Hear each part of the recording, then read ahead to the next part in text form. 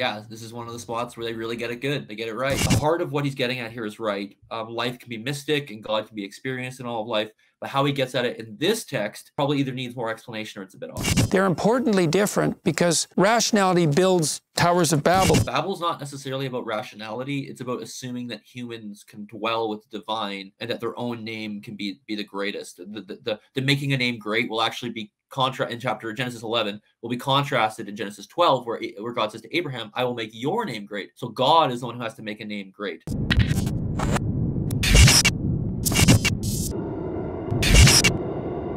Hey everyone, this is what your pastor didn't tell you. Today I'm on with Dr. Korytko again. We're going to be talking about Jordan Peterson's series on the Exodus. It's going to be this is going to be part 2. We did part 1. Make sure to check that out. Notes before we begin. We're going to be talking about what they said, but we're not going to talk about literally everything what they said. We'd be here forever. We're going to talk about some quotes. We're going to pull up their videos, the ones that have been posted on YouTube, at least for copyright reasons. We're not going to play the actual video. And finally, in this episode, the second part, they mention how Greg Hurwitz is a novelist, comic book writer, and he joins the show to make it an even more interesting group. Okay, so first of all, they get into Exodus 3:1-4, where God appears to Moses in a burning bush. Blackwood starts it off by saying, there is this very beautiful moment in which Moses turns aside from where he is to go and attend, and that it's only because he's open to the possibility of turning aside that he sees the burning bush. And the revelation that is in that is able to unfold in his life. So he's engaged in some sense in an instrumental activity, right? He's about his own business, but he's open enough to what isn't within his framework of reference. Let's say to know when something is significant that calls to him, and then humble enough to pay attention to it, and that's where he encounters God. Beautifully said. What are your thoughts on that one? I'm into it. I think, yeah, this is one of the spots where they really get it good. They get it right. This is what happens because it's off to the side and Moses looks and he has to actually go and do it. It's this kind of subtle call of God, and he has to exercise his agency to go over and engage. So I like that. It's almost kind of this test motif that you see where you get different characters tested in different ways by God throughout the Pentateuch. You see it especially on mountains. So Abraham's tested on a mountain. Moses is currently on Horeb, on Mount Sinai in this narrative. You see it elsewhere. Obviously Adam and Eve on the cosmic mountain, Noah in a sense on the mountain with the vineyard coming after. I guess it might not be necessarily on the mountain, but a test of what happens in a failure. Potentially a test, at least in Noah's case. So yeah, it's good. I agree. I think he makes a great point here, and not everything in these videos is wrong or wrong-headed. Yes, sir. Okay, so hey chat, subscribing to our YouTube channel allows us to help our watchers understand the Bible better. Thanks to your help, we have already reached thousands of people in their walk with Christ. If you'd like to help further our efforts, tap the subscribe button, which will allow us to reach even more people. You forgot to tell them to turn on bell notifications. Wait, they have to subscribe and click a bell now? Prager makes this weird comment that I've never heard before. He says that burning bushes would be seen by shepherds regularly. Do you know if that's an actual thing? I mean, how do you, whenever the text is set, can you say that they regularly see burning bushes? I've never been a shepherd in ancient deserts around Israel. I don't know.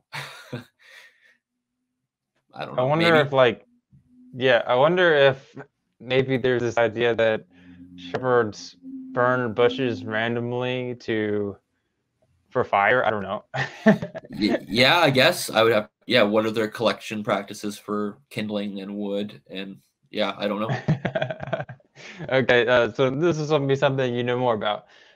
Stephen Blackwood notes that there's a sense, he says, dude, take off your shoes because the ground which you're standing is holy. I mean, there's this real question of, is everything holy ground? I mean, it's not the world that changes, right? It's our own perception of the world that changes.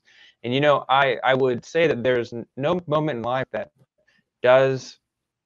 isn't in itself actually holy. It's a matter of coming to be open or to be revealed as holy in your life. So there's no moment that cannot be redeemed or made epiphanic. Epiphanic, yeah. What do you think about that? Yeah, I think the thought is good, but I think the terminology might not be right when we're talking about the story in Exodus. The idea of holy ground in Exodus and in the Pentateuch and elsewhere, it's not some ethereal thing that has to do with one's senses and the perception of a situation. Holy ground is a specific concept in the ancient Near East. It's the concept of sacred space. So we, in our modern context, we kind of see all of matter in places it's the same. Some places might be more interesting than others, but we kind of view everything the same.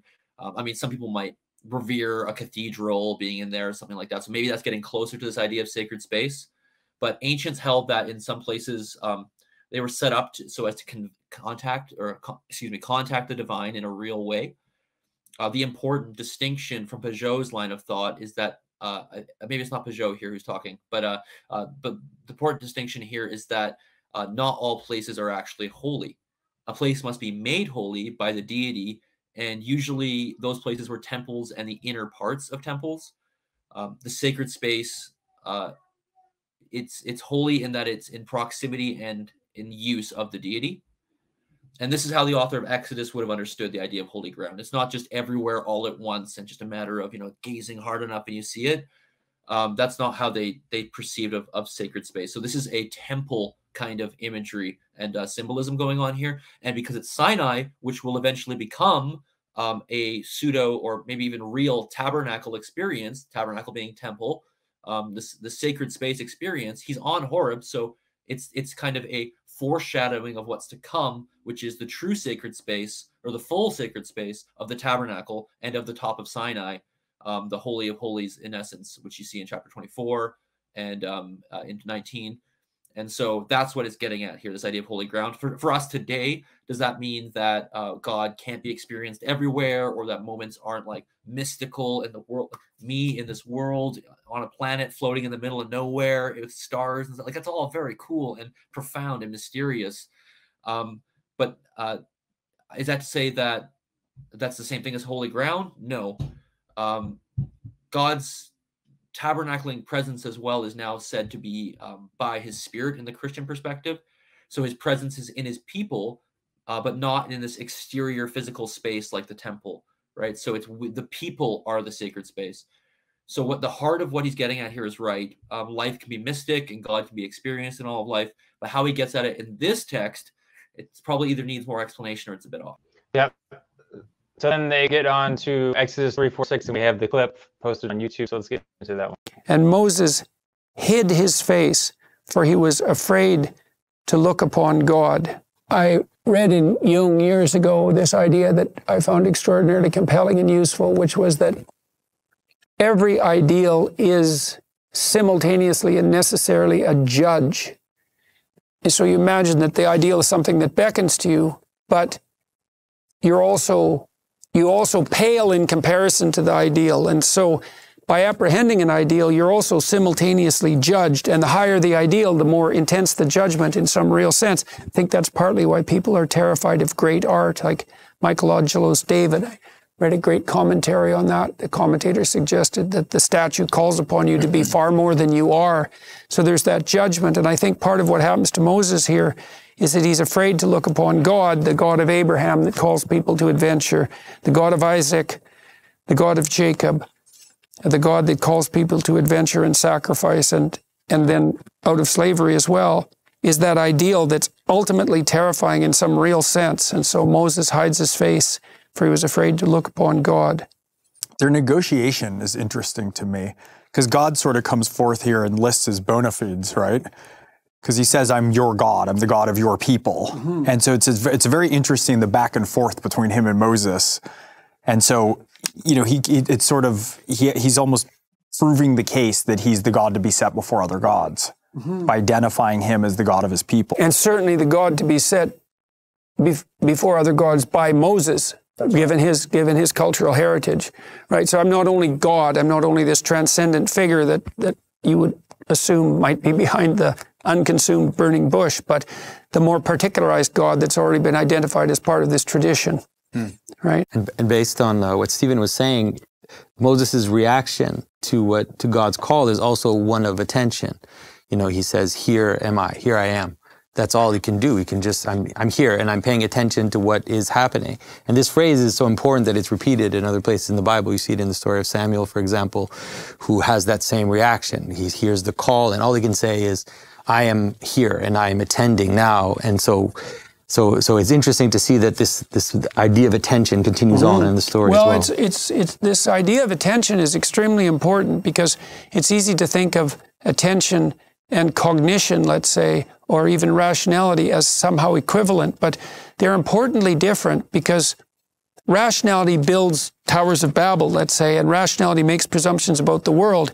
But attention is a precondition for revelation and for rationality. And attention is in and of itself a kind of openness to the horizon of transformation. And the more, I would say there's a direct connection between being attentive and even being capable of healing in some real sense. So if you're a clinician, one of the things you learn, and Carl Rogers, the clinician, was a particularly potent writer on this notion that attentive listening in and of itself has a curative capacity. You let people unfold in front of you, or you encourage them to unfold in front of you. And that's not even analytic thought. There can be a strategic component of it, but mostly it's just the devotion of attention. And attention also, in some real sense, sheds light on the darkness because we only see what we attend to, and what we don't see or what we don't perceive in the broadest sense is in some real sense not even there. Yeah, so they got into a lot there. We talked about the call to adventure and sacrifice, but they also talked about this idea of the Tower of Babel. So can you comment on both of those and what your thoughts are? Yeah, the idea that God is called, that this specific moment of God calling Moses and saying he's the God of Abraham, Isaac, and Jacob, saying that he's the God of sacrifice. I don't really know what he's getting at there. Sorry, there's a bit of an echo. I'm not sure if that's on your end too, on my voice here. But yeah, I'm not sure what exactly he means by God of sacrifice. Is he saying that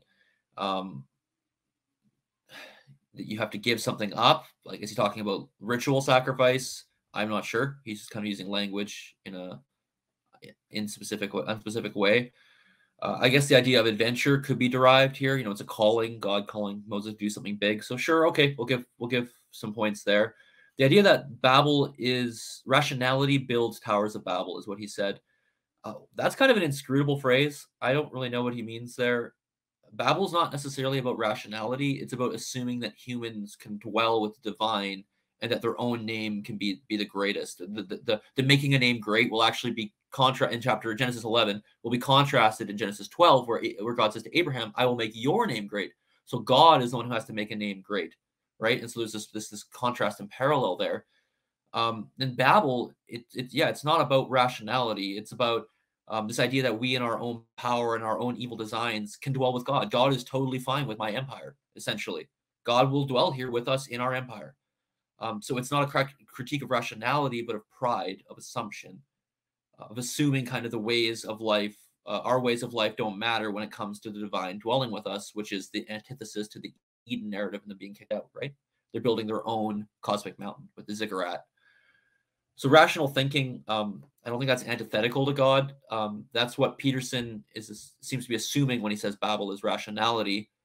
I mean, he could be saying he'd be getting at the idea of the theme of civilization being a possible evil. And we could see that maybe in the early chapters of Genesis. This line of Cain produces all sorts of stuff, music, melodies, and there could be kind of this critique against the city life. Babel could be kind of the culmination of an empire-like city that the author is critiquing. So if Peterson's getting at that, but I don't think he is. I think he's saying rationality is Babel, and he's a rational person himself in many respects and is trying to promote that. I just don't understand his line of reasoning, his rationale here. So maybe you could say that Babel is a negative story about like collective wisdom or thought from an empire. So that kind of thinking, like a collective mindset or something. I don't know, but it's not rationality per se. I don't really follow, especially in light of the Babel story. Yeah, I've had a lot of the same questions you have. So let's They talk about, you know, shame must be overcome to engage in conversation with God. You know, Peterson goes on to explain yoga poses. Yeah. Prager talks about, he says, I cannot think of a natural explanation for the Torah and the radical innovation of monotheism, let alone ethical monotheism, any more than I can think of a rational explanation for the creation of the universe or of the human being or consciousness. What are your thoughts on that one? Yeah, he says that the Torah, particularly talking about the Pentateuch and it seems Exodus, he says that this is presenting monotheism. And that's really problematic, especially because, again, here's an issue, and we talked about this in our last video, where there is a million books sitting behind him on the subject, and yet he hasn't seen any of them, right?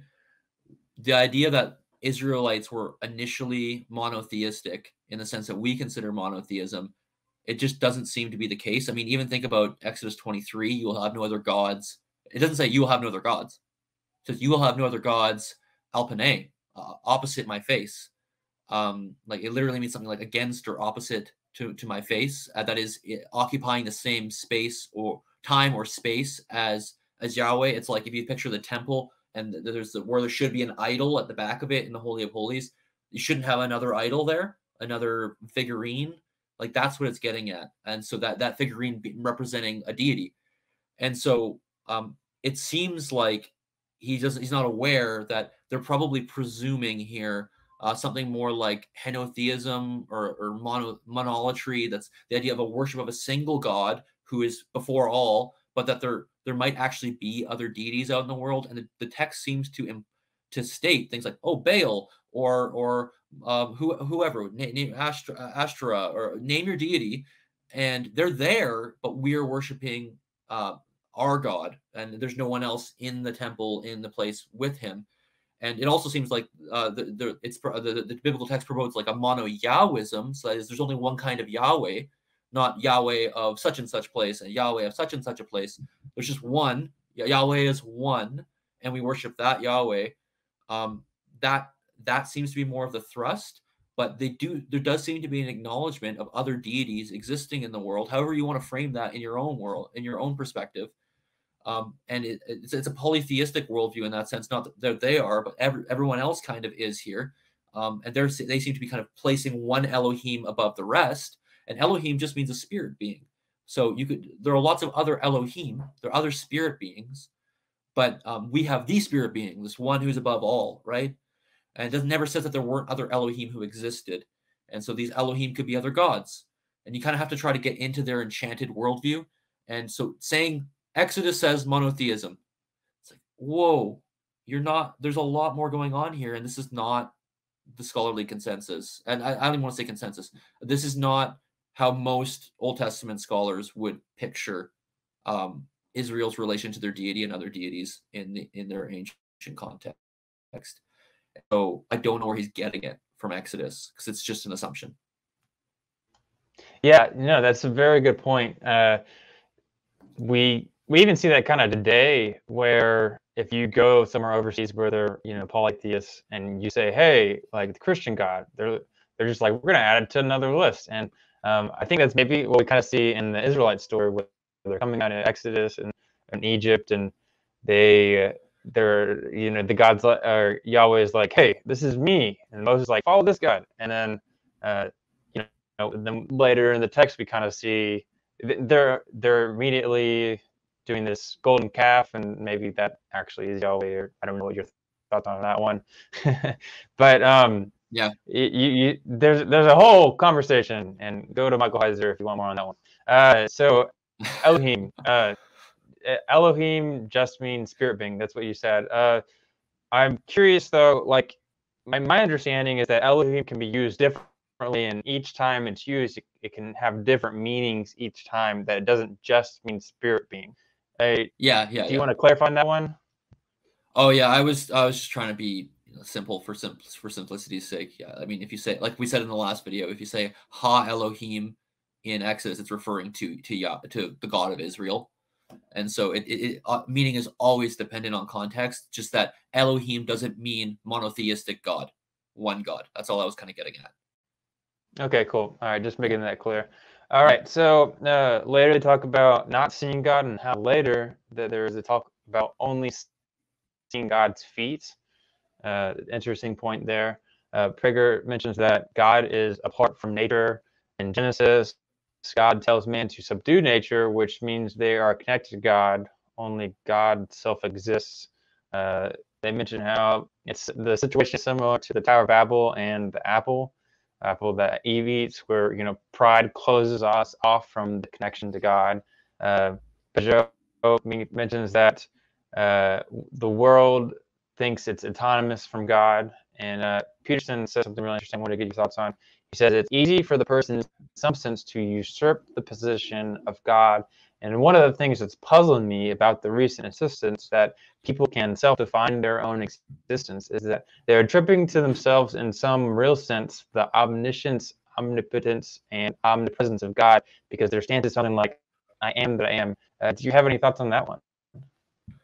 Yeah, I mean, we can touch on this a bit later too when they get into the divine name, but to say that the I am that I am means omniscience, omnipotence, omnipresence, and that's what people are doing in the modern world. Well, you need to really get at the I am that I am. What does that actually mean in its original context?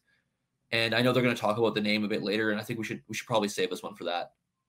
Okay, let's do that. Okay, so later, Exodus 3:7-9, they talk about how God hears the cry of the oppressed Israelites. This is going to definitely be a fun one. Peterson, in regards to God calling the people to a land with milk and honey, he says, what you see is the emphasis on the fact that the current tyranny is unsustainable and ethically undesirable, and that it needs to be transcended, and that the proper counterposition that is the hypothetical land of milk and honey.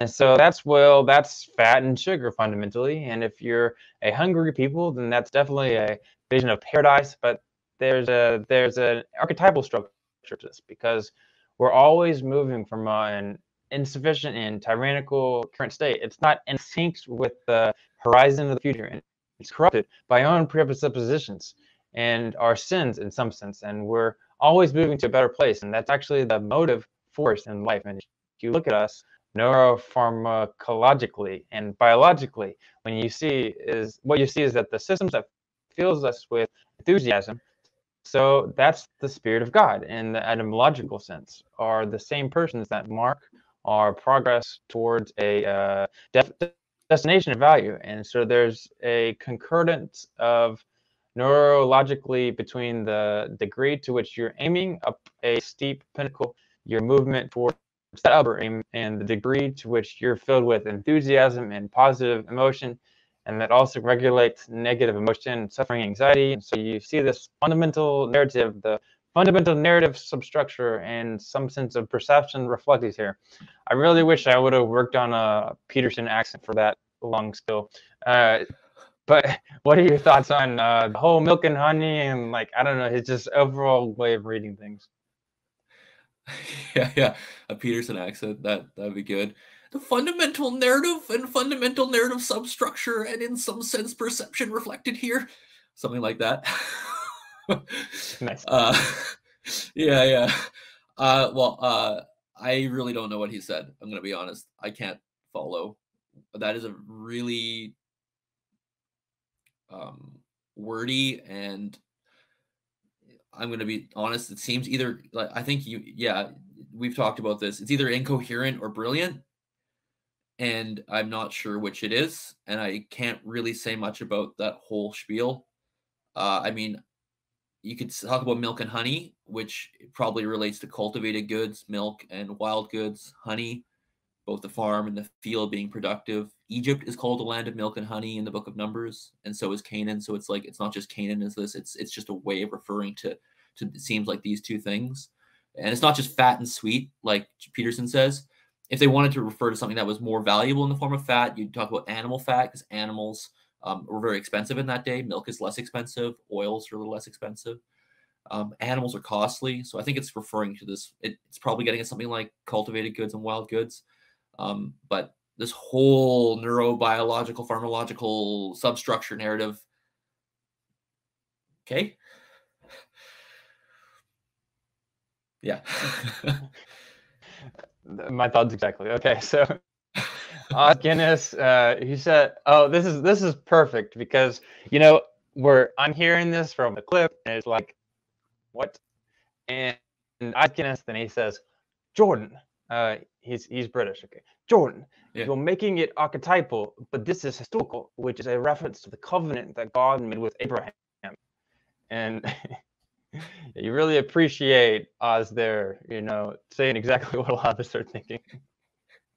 Yeah. He tries to bring it back to the biblical, historical, theological context. So thanks, Oz. Yeah, that's interesting. I really wish they would have dove deep there and maybe talk about Peterson's and maybe Oz's opinions on what meaning the text has and kind of what we've done here. So I'd love to know Peterson's what his reasoning behind and what he thinks the text of the Bible is. Peterson, he concludes by saying, "This is a passage about the drive of humans for goal orientation." So maybe he lowers his claim. I don't know exactly what he was doing there. So then they talk about what is the cause for God to want to save Israelites all of a sudden. It's a really deep question. Is it Moses' character? What do you think? Yeah, Peterson implies that it's Moses' character here.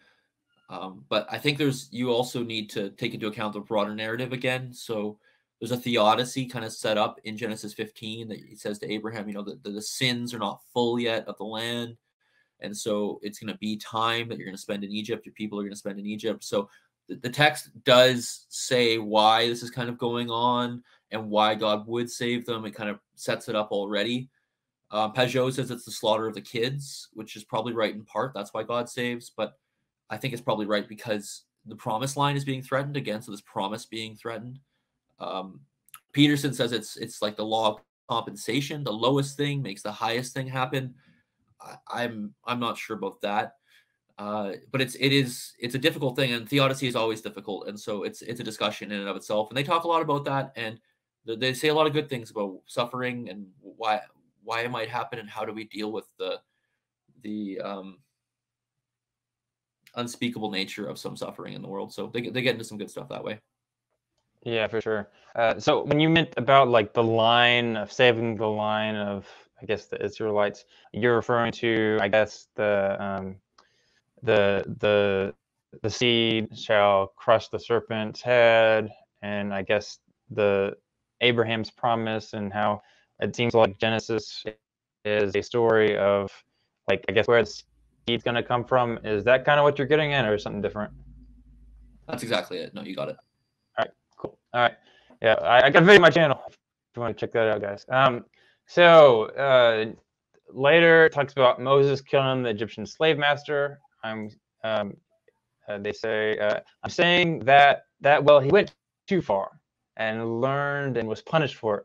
But you have to go too far to know what is too far. And then Prager says, in Christian commentaries, he sinned in killing the Egyptians, but I've never accepted that.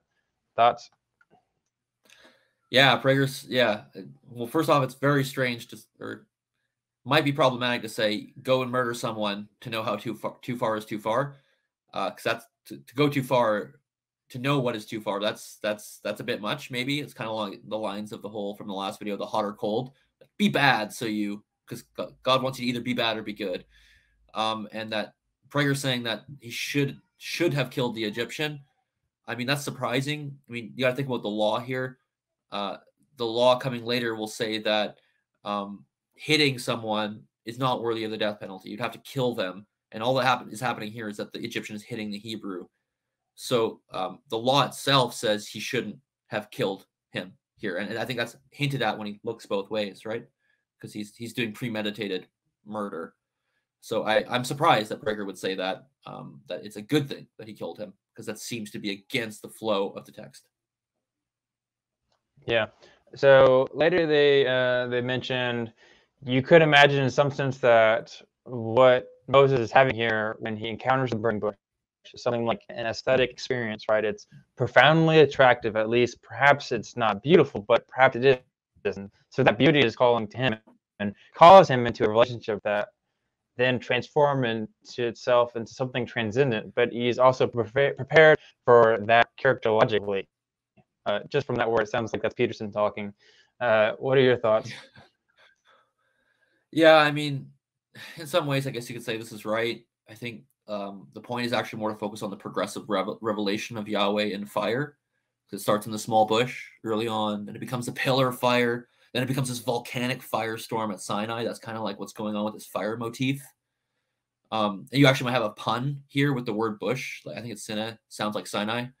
And so, and this is happening on Horeb, on Sinai.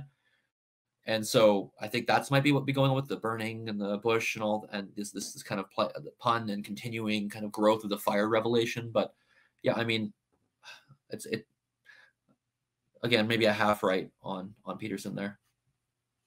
Yeah. Okay.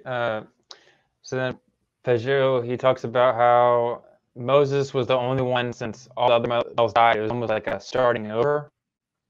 And then Prager asked the question, does God turn all evil into God?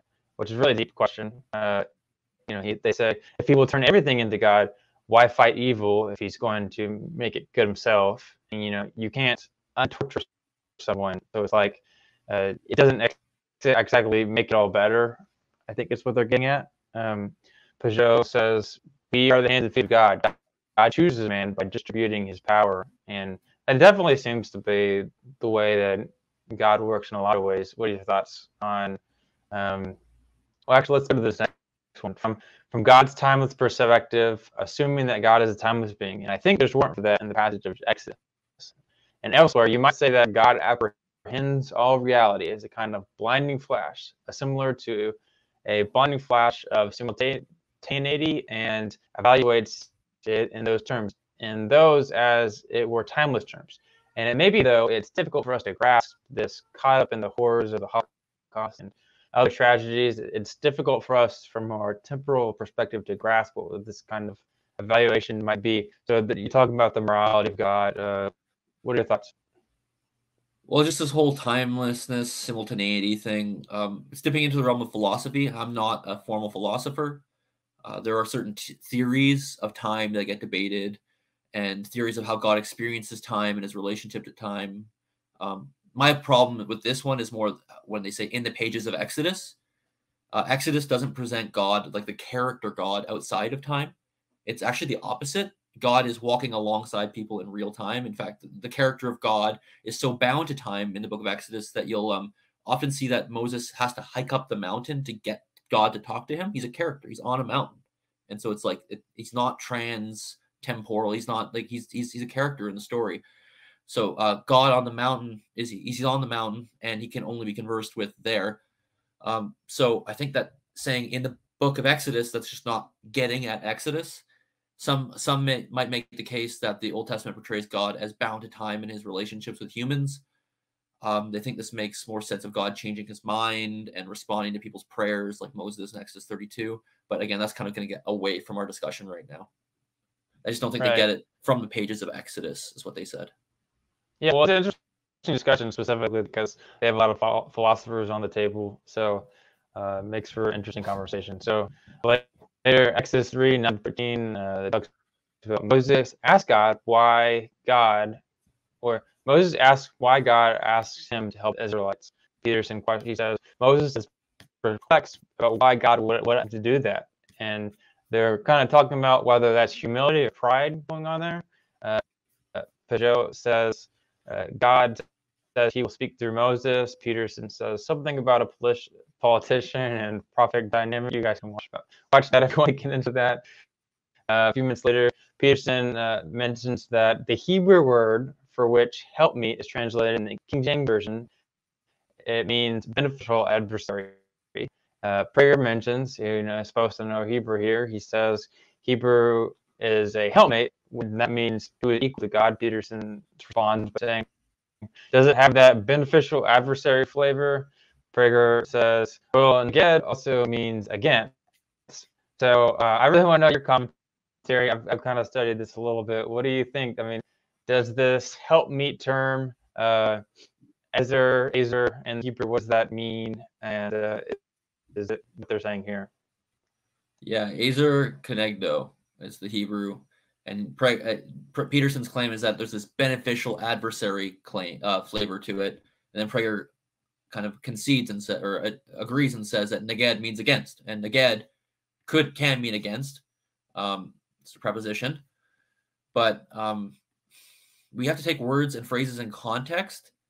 Just because a word can mean something doesn't mean that it does mean that in that specific context. If I say, sorry, Zach, our meeting is going to be canceled, I don't mean that a bunch of people are going to protest our meeting, like cancel our meeting, the modern cancel. I mean that the meeting's not going to happen. So context matters, phraseology matters. So just because neged can mean against, it doesn't mean it means it here, especially in this phrase. So Kenegdo, corresponding to him, it seems to imply more of like a competence and a quality. She's standing opposite him, like I'm standing here and you're standing here, kind of thing, like against, or something like that, like more of a spatial idea. And they're standing opposite to fulfill the role of a partner to support what the man was told to do, which is to work and to keep the garden. So I like what Imes says. Carmen Imes says that the word Ezer occurs as a common noun over 90 times in the Old Testament, but it never refers to what servants or subordinates do for their masters. So it's a term used for allies in battle or for gods, people who are helping in a way that's not just oh, you're my nice helper here, hold my cup of tea or my suitcase or something like that, like a menial servant. It's actually a servant, a necessary help, someone who is coming in and I need them. So I think the idea of a beneficial adversary is a weird translation. There's negative connotations going on there. There's nothing negative connoted here. This is a positive definition, and to introduce the idea of an adversary is, I think, counter to the text. And again, it's this etymological reading of neged in Kenegdo that is not warranted because words have meaning in context. And Ezer has a meaning in context, and this whole phrase has a meaning in context, and you can't pick apart. The pieces do not create the whole. Pieces, does that make sense?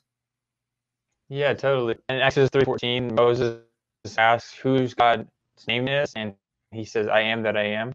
And then Peterson says the tense of the verb is indeterminate, so it could also be I was that I am, and I will become what I will become. And so it's not only self-referential. So God, in some sense, says that He is the essence of being itself, but it's not just being the present; it's all the past, all the present, and all the future, all at once. So here's some other translation of that: I am that I am, the presence of being across time. These are biblical translations. There's an element of self-reference, an element of awareness, an element of becoming as unfolding, an idea that which was hidden will be revealed, an element of to know the place for the first time.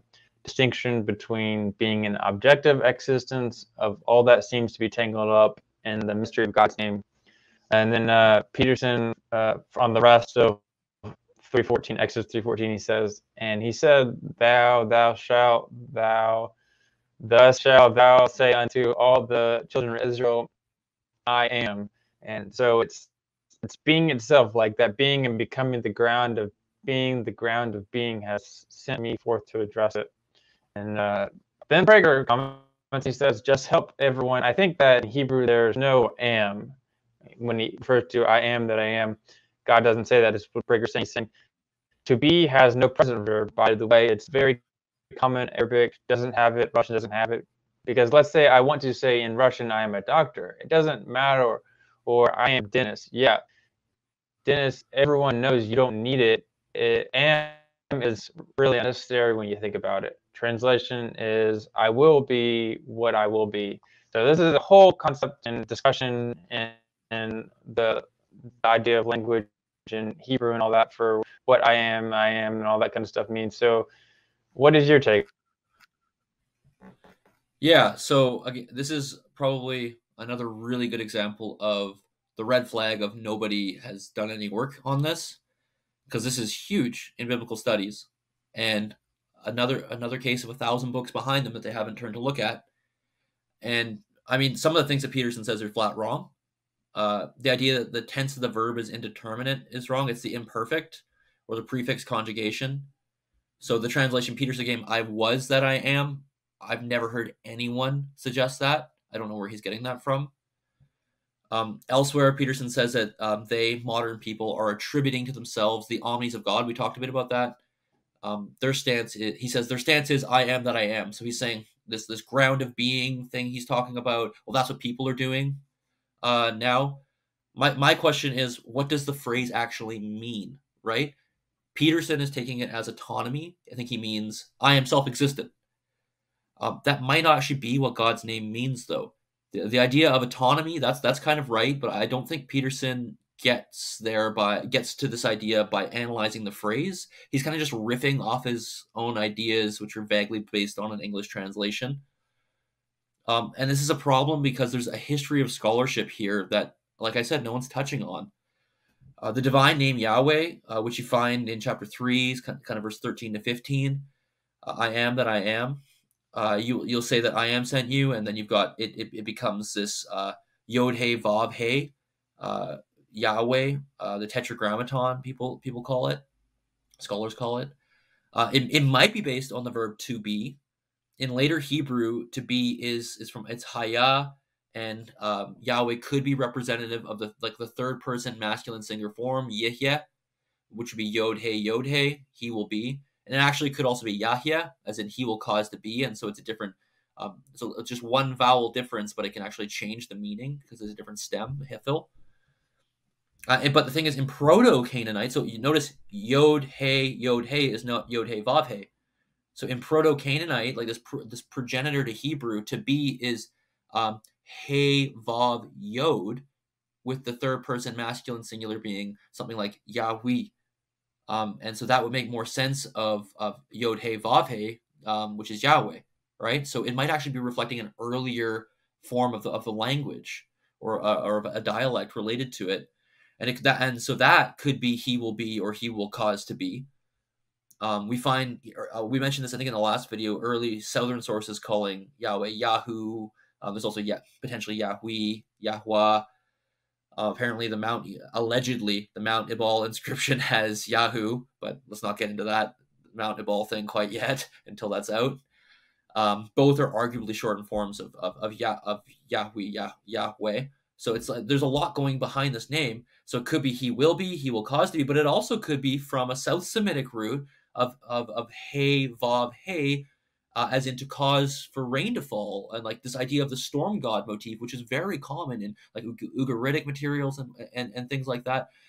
And so and the third person masculine would also be like a Yahweh. And so there's arguments made for that too, that this is actually not to be, but it's causing like weather events, rain. And so that's another way of taking it. And then we've got Exodus coming, and you gotta figure out what this text is, the original name behind it, which might be kind of like this Midianite in origin, and you got to figure out what's it saying in Exodus itself. And of course, there's all the history of the name not being pronounced later on.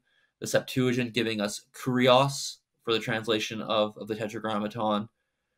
But back to the question, what does it? I will be what I will be, or whatever this phrase is. What does that? What does it mean? It could refer to like a self-existence or an otherness, and that's kind of the Masoretic vowel pointing. But the LXX, my wheelhouse, translates it as ego imi haon. I am the being, or the something. So it seems to be riffing on Greek philosophical language of haon. It's all over the place in that literature. So that might like support Peterson's hypothesis of existence. I am pure existence, or something like that. But it's also very possible, and probably I think more probable, that it's a causative Yahweh. So you got that changed vowel, like I said, underneath the A class, and as in I will cause to be what I will cause to be. So not quite I am that I am. And this syntactical construction is called the idem per idem formula. You see it elsewhere. It refers to like the subject can do the action in whatever way they see fit. So like in Genesis, you've got, if I am bereaved, I am bereaved, as in like I'll be bereaved in any way I choose. You've got I will be gracious to whom I will be gracious. In Exodus, saying like it's up to me for how I'll be gracious. And so it's interesting that I will be what I will be, or I will cause to be what I will cause to be, might actually be God dodging Moses' question here. Like God can choose to be whatever God pleases, or he can do whatever God pleases. And it's actually not, I'm not going to answer you, is almost what it might be what Moses is getting, or what God is getting at here. He's almost dodging it. Like, you'll see what I am. You're going to see as I reveal myself in my character. And so there's this whole debate here about what the meaning of Yahweh is, where it originates from. Is it causative? I will be caused to be. Is it I will be, or I am that I am? Is it this? The storm god motif? All of this, it's all up in the air. This is a huge debate behind the name, and these guys don't even touch it, right? They don't seem to be aware of it. They're assuming this self-existence thing. And so, in a way, Peterson might get at it if it does mean like I am Yahweh saying I can do whatever I want to do. Okay, maybe then it's getting at, and then by analogy to some sort of modernist mindset of I am self-autonomous. Like, I guess so, but they're not. They're just assuming again the meaning without touching on anything else. Where this is a highly contested issue in biblical studies, that it would be nice for at least somebody to come in, and this is kind of the point of these series, or of these discussions we're having, that just like have a biblical scholar, a biblical studies person there to go, hey, yeah, but there's also this. And rather than everyone just now hearing this, latching on and going, that's it, that's the meaning, and now I'll spend the rest of my life with that meaning because Jordan Peterson said it, right? And so it's just important that things are tempered and that we approach things like Jordan's done scientific research. We're scientific in our approach. That's the goal, to be as thoughtful as we can and not just riff endlessly without substantiation. Yeah, so I mean, obviously Peterson doesn't know Hebrew, and he's heard some things, I would assume, and he's just relaying them to what he might think it is. But this Prager, I'm pretty sure he's a Jew. He grew up in the Hebrew language, but it seems like you're being a little hard, because it's like, how could you say that someone that grew up speaking Hebrew, how would he not know this? Like, what do you think about that idea? I just think that some people aren't ever informed on the debate. Someone tells them the meaning and they just go forward with it. And we don't actually know how much he reads of Hebrew. He just says he knows Hebrew. I don't quite know what that means. I'd have to talk with him about how much he uses it, things like that. Peterson and James Orr, they talk about transcendence and how we view transcendence while doing science. Interesting conversation there. James Orr, he references Peterson in his Genesis commentary, that Peterson made the claim that being and goodness are linked together in the Genesis story. Stephen Blackwood talked about how God is seen in Exodus as the God of love. They talk about evolutionary mechanisms in love, how there's a human yearning for something transcendent. Guinness talks about Moses has a huge task. The pyramids have been there for 1,000 years. I mean, if you really think about it, like, Moses is really going up against this entire huge civilization of the day. And I mean, if you think about it, put it in his shoes, it's pretty crazy to me, actually. Moses' shoes, at least. And then Peterson, he makes an interesting claim. He says he doesn't only free the Israelites, he frees every person that is freed from tyrant oppression for the next 3,000 years. So Peterson's reading the Exodus text and allegorically putting ourselves in Moses' shoes, that Moses frees everyone from tyrant oppression as well. I don't really know what to say to that. Do you have any thoughts? Yeah, I mean, it's just assuming anytime anyone gets out of tyranny that is the same thing as the Exodus, which, I mean, that's a pretty big claim that he should talk about more. And is God freeing every person who's ever freed from tyranny? Is that the hand of God? This gets into discussions about how God is working in the world. How does God work in the world? What the purpose of Israel is, what the purpose of the Exodus was. Is it a paradigm for all freedom from tyranny? Is it a story about God bringing about what we talked about in the previous video about bringing about ultimate internal freedom from tyranny, because the external freedom from tyranny actually didn't help. It's good, but they still turned away, right? And so there has to be a heart change. There's a lot of things to discuss here. Yeah, I think he's just kind of riffing. Yeah, well, it's interesting. I mean, certainly he doesn't think that the Exodus story is literally talking, or supposed to be written to talk to to speak to everyone in existence for the next 3,000 years. So in some ways, it's like, I don't have any idea what he's really saying, but I think that, yeah, that makes sense. So then later they say, do you know what Yahweh means in Hebrew? It's for reasons I've never figured out. This Prager saying this. When I wrote my commentary, I didn't see this anywhere. I'm sure I'm not the first person to point this out. And then Peterson says, but can you even say the name Yahweh? And then Prager says, not unless you're a priest. I mean, it seems like Yahweh's asking this question of, can you say the name Yahweh in a context when that was perfectly fine to say? Is that right? Yeah, no, you could say the name of Yahweh in early Israelite times. It only seems to be in the Persian period where that starts to develop. And there seems to be the problem with naming the name, as the Septuagint will put it. Yeah, Persian period, that's like, what, 400 BC, something like that? Yeah. Well, yeah, 325, kind of before, around there.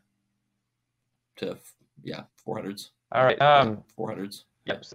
So then they end by kind of talking about how God, Exodus 3:15-22, where God tells Moses to tell the Israelites that he's going to take them to a land. And there's one last thing I would talk about, which is this clip.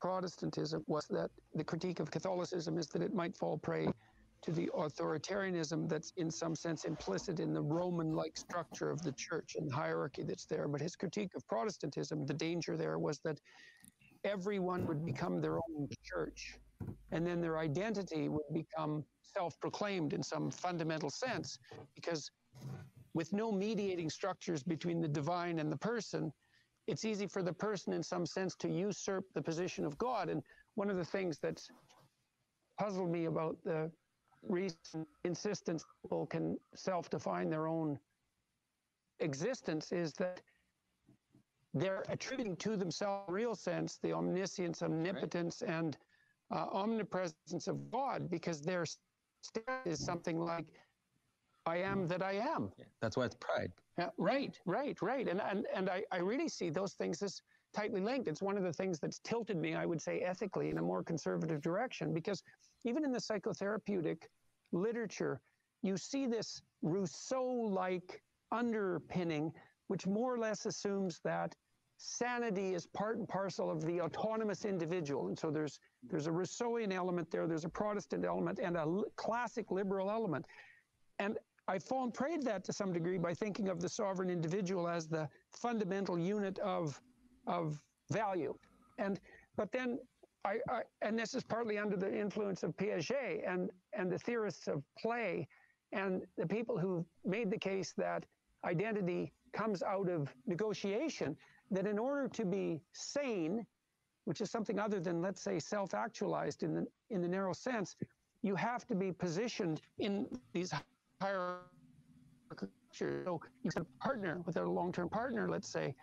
Or if you don't have a long-term partner, you better have some children or some parents. And if you don't have them, you better have some friends. And if you don't have them, you better at least have some colleagues and a town and a city and a state and a country, all the way up the hierarchy. And that what the sanity then becomes is the symphony-like ordering of that entire structure, rather than the autonomous health of the autonomous psyche, self-defined, also conjuring up the notion that all of that embeddedness is nothing but an imposition in the manifestation of your autonomous self, which is also something that Rousseau would tilt towards, right? But Jordan, that doesn't come from Protestantism. That goes right back to the early temptation. You shall be as God. Mm-hmm. Now, Protestantism certainly reinforces one extreme. You're right about that. You think, say, of Heine's famous description of Marx, you are a godless self-god. Mm-hmm. Right. Because that's the alternative. Well, that's a very thing if it's real. And the lack of embedding is what is ripe for manipulation, right? Because you can move. This is what we're seeing with sort of, mob-like mentality throughout the culture across the spectrum, because you can move people like a school of fish. because they're not embedded. And that's in the text. That's what we saw at the beginning. Pharaoh, that's what Pharaoh wants to do. Pharaoh wants to reduce the Israelites to potential so that he can then rule over them and manipulate them. He doesn't want families. He doesn't want all these embedded structures which create this normal pyramid. And those are alternative sources of power and structure as well. That would. But they don't have to be they don't compete. That the family or a structure of communion doesn't compete with our relationship with God. It actually becomes a place where it can happen. And that's why the laws, right? When God gives the laws, they're all modes of communion. They're not just a bunch of like rules or moral rules. They're methods. They're methods of being together and of only loving each other. That's methods of negotiation. So Pharaoh makes them slaves. See? And Hayek would say that's what modern collectivism does, makes us serfs.